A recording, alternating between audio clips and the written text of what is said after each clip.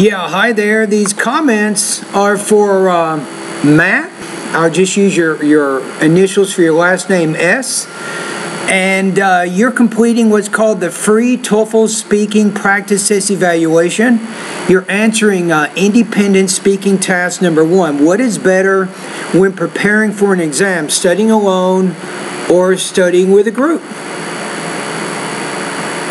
I'm going to listen to your response without saying anything the first time. Then the second time I will provide some comments as they relate to delivery, language use, and topic development. So for you, get out some paper, get prepared to take some notes. Let's see how you do. I'll even give you a score on a scale of 0 to 4, 0 to 30 points.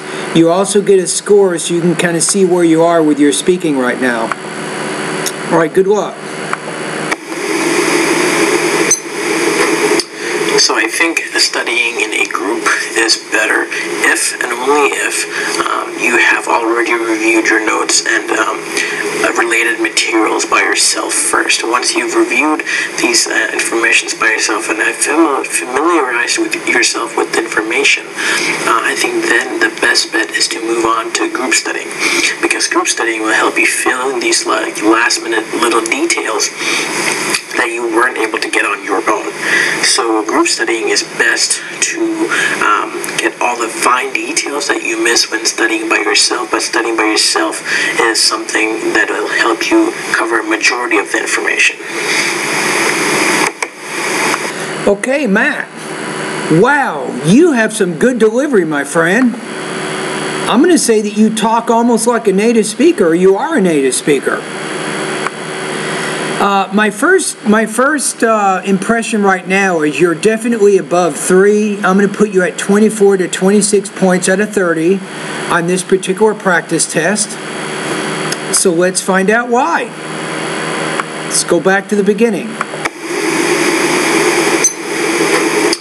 So I think studying in a group is better if and only if you have already reviewed. There. So if I have already reviewed, or if the student has already reviewed. So you're shifting into the second person point of view, Matt, and that's a little bit informal, probably not the best language use choice for these TOEFL independent speaking tasks. So I would use either the I or the third person he, she, or it point of view. Read your notes and related materials by yourself first. Once you've reviewed these informations by I would say once the student has reviewed, or once I review yourself and have familiarized with yourself with the information, I think then the best bet is to move on to group studying.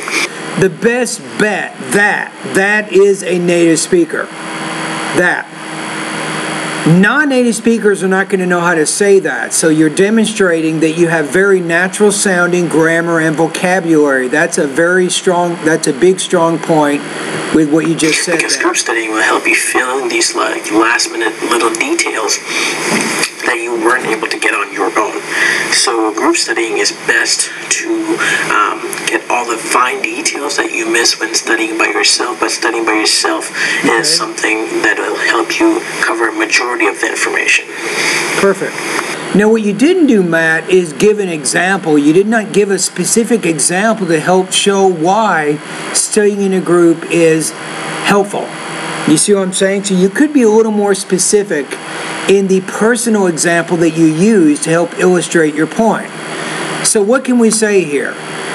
We can say that you have very strong delivery. You speak very clearly, very naturally. You have very good intonation. You don't have really any major pauses and hesitations. You are comfortable, Matt, speaking English. You really are. Language use, be careful of shifting into that second person point of view. I would not recommend that. Topic development, I think overall you had a good response. I think you probably could have done a little bit better job with the personal or more specific examples to illustrate your points. Your score will be strong. I'm going to put you at 24 to 26 points out of 30 on this particular practice test.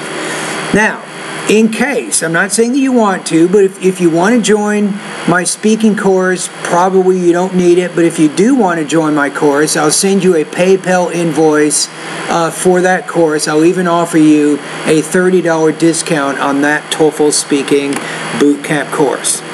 All right, and thank you for doing this practice test.